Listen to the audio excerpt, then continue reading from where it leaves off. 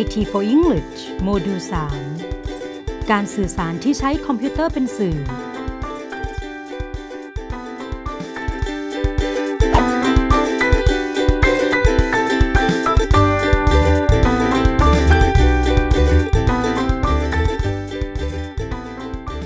การสื่อสารผ่านคอมพิวเตอร์โดยใช้เสียงและวิดีโอ Audio Video Based CMC การสื่อสารโดยใช้เสียงและวิดีโอเป็นการพูดคุยสื่อสารเป็นคำพูดคล้ายการพูดคุยทางโทรศัพท์แต่เป็นการพูดคุยผ่านคอมพิวเตอร์ที่เชื่อมต่อผ่านเครือข่ายอินเทอร์เน็ตการสื่อสารโดยใช้เสียงเป็นหลักเกิดจากการพัฒนาทั้งทางด้านฮาร์ดแวร์และซอฟต์แวร์และสามารถสื่อสารได้ทั้งแบบไม่ฉับพลันและแบบฉับพลันเช่นเดียวกับการสื่อสารด้วยตัวอักษรโปรแกรมที่ใช้ในการสื่อสารแบบไม่ฉับพลันที่เป็นที่นิยมกันก็คือการส่งข้อความเสียงในโปรแกรม LINE หลังจากเข้าใช้โปรแกรมให้แตะที่รูปไมโครโฟนตรงมุมขวาล่างจากนั้นจะปรากฏปุ่มอัดเสียงให้กดปุ่มอัดเสียงค้างไว้และพูดข้อความที่ต้องการส่งเมื่อปล่อยมือข้อความนั้นก็จะถูกส่งโดยอัตโนมัติหลังจากนั้นผู้รับก็สามารถเปิดฟังข้อความได้ตามความสะดวกและอาจตอบกลับโดยใช้ข้อความเสียงเช่นเดียวกันนอกจากโปรแกรม LINE ในโทรศัพท์มือถือแล้วก็ยังมีเว็บไซต์ที่ให้บริการฝากข้อความเสียงและการอภิปรายด้วยระบบเสียงผ่านกระดานสนทนาเช่นในเว็บไซต์ voxelpop นะคะ voxelpop เป็นแอปพลิเคชันโปรแกรมเพื่อการศึกษาที่ใช้เพื่อสร้างฟอรัมหรือกระดานอภิปรายที่ผู้สอนสามารถอัดเสียงเพื่อตั้งคำถามจากนั้นผู้เรียนจะเข้ามาฟังคำถามและอัดเสียงตอบนอกจากฟังคำถามของผู้สอนแล้วผู้เรียนยังสามารถฟังเสียงอัดของสมาชิกคนอื่นๆได้อีกด้วย This is an activity to practice phrase stress and weak forms. I'm going to describe an item and you have to guess what it is. Your task afterwards is to describe an unknown object using the example as a model.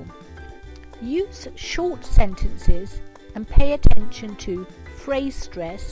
and weak forms. ส่วนการสื่อสารด้วยเสียงหรือภาพแบบฉับพลันสามารถทำได้โดยการใช้บริการ VoIP หรือ Voice over Internet Protocol ซึ่งเป็นการสื่อสารทางเสียงผ่านอินเทอร์เน็ตเป็นเทคโนโลยีใหม่สำหรับการโทรศัพท์ผ่านทางเครือข่ายอินเทอร์เน็ตนะคะการโทรศัพท์ผ่านทางระบบอินเทอร์เน็ตไม่จำเป็นที่จะต้องทำงานผ่านทางชุมสายโทรศัพท์ซึ่งจะมีค่าใช้จ่ายของส่วนที่ให้บริการด้วยปัจจุบันเรามีโทรศัพท์มือถือที่เชื่อมต่ออินเทอร์เน็ตพกติดตัวอยู่แทบจะตลอดเวลาดังนั้น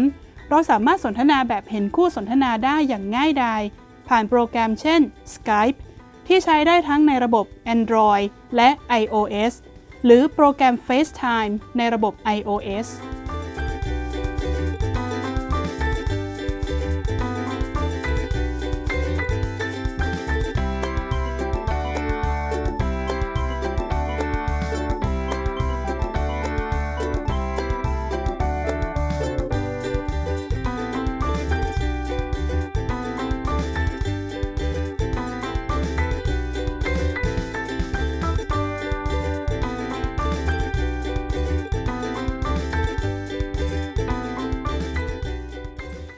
หลังจากที่เราได้ทำความรู้จักการสื่อสารโดยใช้คอมพิวเตอร์เป็นสื่อไปแล้วคำถามหนึ่งที่อยากจะถามทุกคนก็คือคุณคิดว่าภาษาอังกฤษที่ใช้สื่อสารกันในคอมพิวเตอร์เนี่ยต่างกับภาษาอังกฤษที่เราใช้พูดคุยกันแบบตัวต่อตัวหรือเปล่าคะลองคิดกันดูสิคะคำตอบก็คือแตกต่างกันค่ะจะต่างกันอย่างไรเราไปดูตัวอย่างกันนะคะ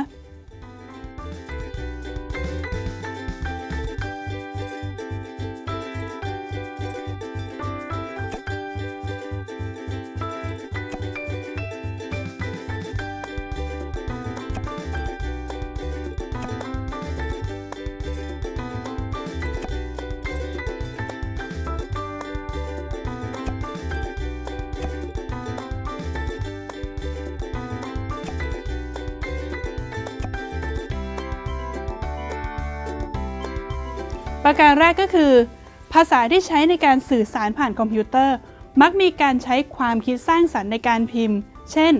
การใช้อีโมติคอนเพื่อแสดงลักษณะหน้าตาและความรู้สึกเช่นสัญลักษณ์โคลอนจุดๆแล้วก็วงเล็บปิดจะใช้แทนหน้ายิ้มหรือตัวที2ตัวที่ขั้นด้วยขีดตรงกลางจะใช้แทนหน้าร้องไห้นอกจากนี้ยังมีการใช้ตัวเลขแทนคำที่ออกเสียงคล้ายกันเช่น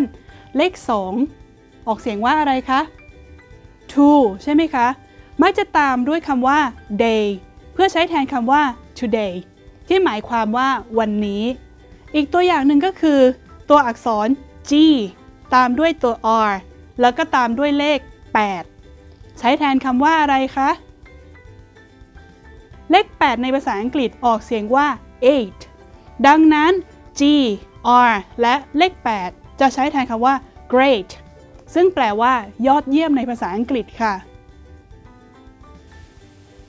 ลักษณะเด่นประการที่2ซึ่งเป็นลักษณะที่เด่นที่สุดของภาษาที่ใช้ในการสื่อสารผ่านคอมพิวเตอร์ก็คือการใช้ตัวย่อเช่น OMG หมายถึงอะไรคะ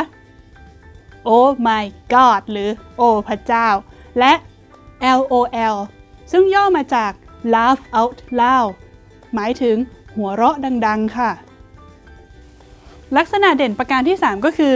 การใช้คำเพื่อเรียนแบบเสียงเช่นฮ่าฮ่าฮ่าแทนเสียงหัวเราะและ WOW ก็คือว้าวใช้แทนเสียงประหลาดใจค่ะลักษณะเด่นประการที่4ก็คือการใช้ไวยากรณ์ที่ไม่ได้มาตรฐานประกอบด้วยการละคำหน้าคำนามเช่น a and the ละประธานของประโยคละกริยาช่วยและละเครื่องหมายวรรคตอนเหตุผลที่ผู้สื่อสารเลือกใช้ภาษาย่อและภาษาที่ผิดไปจากไวยากรณ์มาตรฐานก็เนื่องมาจากข้อจำกัดด้านเวลาโดยเฉพาะอย่างยิ่งในการสื่อสารแบบฉับพลันที่เราจะต้องรีบพิมพ์เพราะว่าเพื่อนเนี่ยรออ่านคำตอบอยู่ดังนั้นเราจึงต้องหาเทคนิคในการพิมพ์ที่ประหยัดเวลามากที่สุดหวังว่าทุกคนคงจะได้เห็นภาพของการสื่อสารโดยใช้คอมพิวเตอร์เป็นสื่อรวมทั้งรูปแบบภาษาอังกฤษที่ใช้ชัดเจนขึ้นแล้วนะคะในคลิปต่อไปเราจะมาดูการประยุกต์การสื่อสารโดยใช้คอมพิวเตอร์เป็นสื่อหรือ CMC ในการเรียนรู้ภาษาพบกันใหม่คราวหน้าสวัสดีค่ะ